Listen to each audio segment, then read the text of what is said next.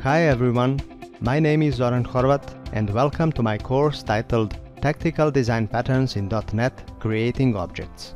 I've been writing code for the last 16 years.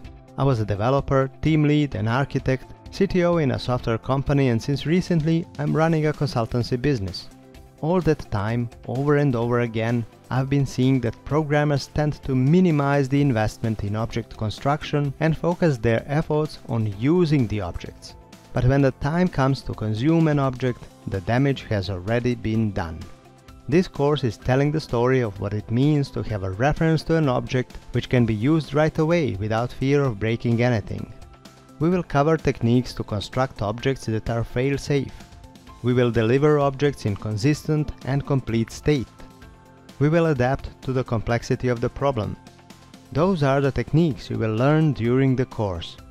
By the end of this course, you will have deep understanding of creational patterns with all their ups and downs, and you will be able to choose the right one in every situation.